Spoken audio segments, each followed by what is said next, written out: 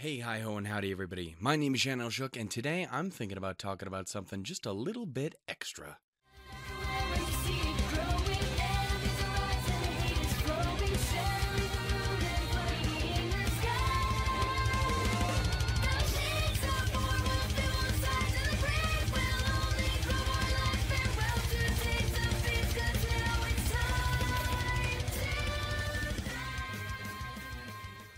Hey, hi, ho, and howdy, huntsman and huntresses. It is a time. Fucking nailed it. It is time for yet again another episode of RWBY Review Cap Extra because I'm the worst. This time we're going to be talking about Volume 5, Chapter 7. Rest and Resolutions, if I'm not mistaken. I literally just opened this episode to make sure that I knew what I was talking about, and you know what? It's correct. Rest and Resolutions is in fact the case. What resolution was I looking at the video on? Probably 144. Is that correct? 144p, because my internet is intershite. Anyway, in this episode, there's actually not a ton to talk about because, like, 60% of the episode is just getting together the gang and just them talking, and as it says, rest and resolutions. It's just them kind of chilling, which is totally fine with me. I thought it was a really enjoyable seeing the characters interact with each other as long as they did. I just hit the fucking microphone. Shannon, you fucking hoe. Anyway, in this episode, basically, the first half of it is all just them getting together, reminiscing, telling each other of the adventures that they had. Weiss mentions the big fancy party that I talked about in the previous episode with Jacques and all of them, and how she went apeshit and with the Borbatusk and whatnot. They mention about how the fight with the Nuclavy and all this stuff. And I thought it was really cool getting to see everyone interact together. A really fun interaction, of course, is again the arm wrestling competition between Yang and Nora. And it's it's a fun, cool time, especially since it shows off that Yang can just pop her arm off whenever she wants. It's kind of cool. Think of all the uses that has. Think of them. Anyway, that's about there isn't a ton to talk about. There's a lot of shit talking between everybody, a lot of just reminiscing, and Ren in particular giving a lot of, think of how much we've grown.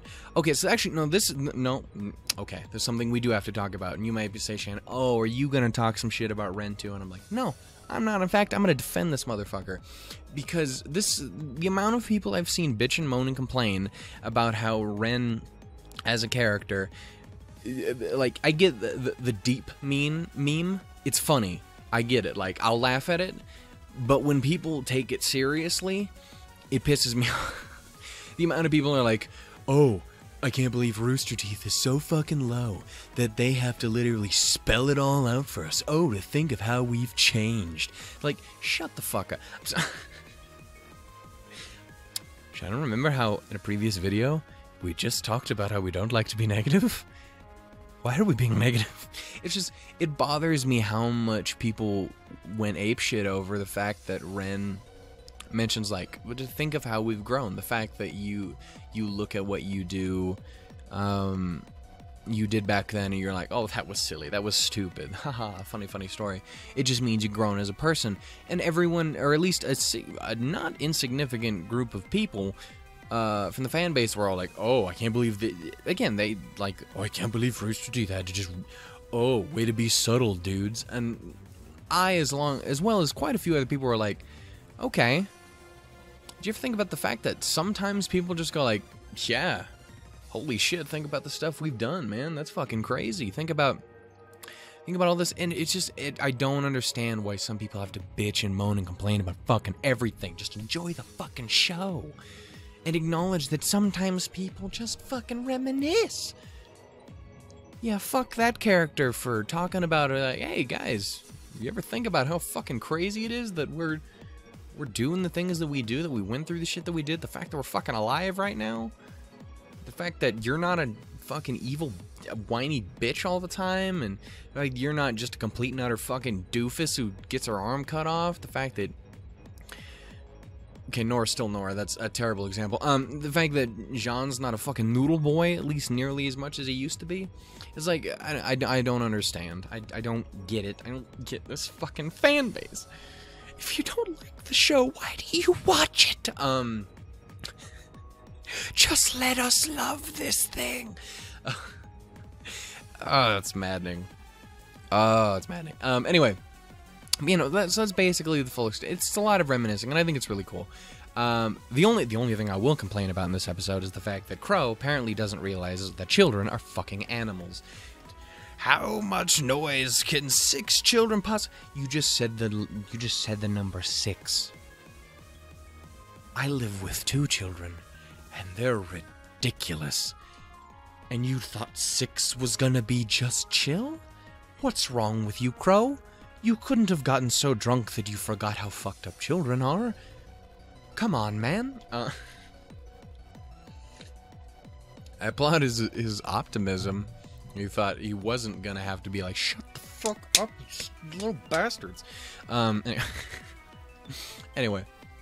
Basically, yeah, so they're all talking, and Crow comes in and basically brings Oscar in there, and it basically comes up like, yeah, no, we all need to have a fucking discussion.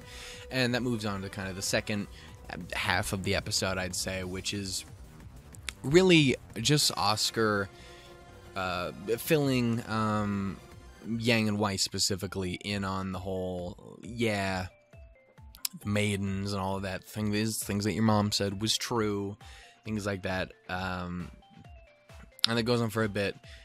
Yang specifically tends to show off that she's not 100% on board with the whole Oz lying constantly and hiding shit from people constantly, and yeah, there's a decent amount of unease between Yang and Ozpin, and Jean and Ozpin as well, which comes up with the whole, like, what else is new that he dropped? That was way too fucking deep for Jean. What else is new? That's way too high for Jean. God damn it, there is no middle ground for me. Basically, you know, it's some distrust between the whole gang there, to the point where she ends up calling him out and being like, okay, so what about the whole turning people into birds thing? That's pretty fucked up, don't you think? And basically Oz goes on to explain 2 really big things. Number 1, he's like, yeah, I had magic and I did this and I thought it was a good idea. I had some fucking eyes. I could do this. Which doesn't fucking ease Raven at all, even though Crow gives the whole, like, yeah, no, this is okay. This is not fucked. I said this was okay. I don't know why your mother's going ape shit about it. Your mother's fucking weird. You know, basically, he gives the okay on it, but there's still a lot of distrust there. But the other thing we actually learn about the thing, which we don't say we learn, it's something that was pretty obvious, I would say. It's definitely something people were like, oh, bet you like $900 goddamn dollars that's what's about to happen. And that's the whole the fact that Ozpin, it's fucking me up, but there's 2 of them. That Ozpin basically mentions, yeah, I'm the wizard from the story. I'm the one who made the maidens. That was me. Yeah. Yeah.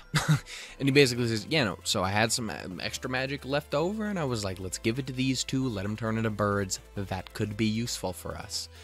And basically it all ends up with everybody, Yang very specifically, reluctantly being okay with things on the condition that Ozpin stops not telling people shit and stops lying and stops being like, oh, well, here's half of the story. And he agrees to it, which is almost certainly a fucking lie. Ozpin, can you not, for like 5 minutes, can you just pull your head out of your ass, dude?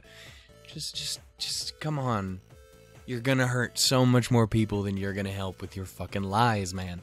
And basically, that's kind of the whole of the episode is the interaction between everybody reminiscing, and that interaction mainly between Yang in particular and Ozpin, with the reveal of those things there. Of course, there is one of the greatest lines in all of RWBY now, which is Nora's exclamation that she fucking knew it. Oh! Raven? Crow? They're birds! Cracked it! You know, so that's the main thing, except for the very, very end of the episode, the stinger, if you will. Is that it? Is that what that would be called? Would that be a stinger? It probably wouldn't be, but you know what? We're gonna call it that anyway because it sounds cooler than it really is. And that's basically, we see Toothless McFuckface again, chilling outside of the abandoned camp going like, "Oh, woe is me, just another day being an idiot." And while he's sitting there, he gets interrupted by the sound of an unerkable Merkable. And that's, he looks over and sees Mercury and Emerald strolling up. And of course he's like, "Hey, y'all, I have had a doozy of a day. These college kids keep killing themselves all over my property." Fuck, I need to watch that movie again. It's a good movie. But you know, basically he's like, "Nah, I'm not having any of this." And that's when Cinder and Watts show up. To which his expression goes from, "I ain't having any of this," to, "I'm about to die, aren't I? I'm about to die." Because Cinder's like, "Oh yeah, no, fucking kill him. I don't, like, just show him how it do. We're here now. We're here to play. Not these games, but we're here to play for sure."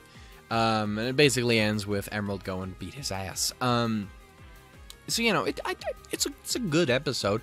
It's a very honestly uneventful episode. You can count the amount of things that actually happen on like 2 fingers. That being said, it's still a really enjoyable episode, and for purely just character interaction, it's a great episode. It's really enjoyable seeing everybody get back together again and relax and enjoy and take a fucking breather. Lord knows everyone's been through this shit for a while now.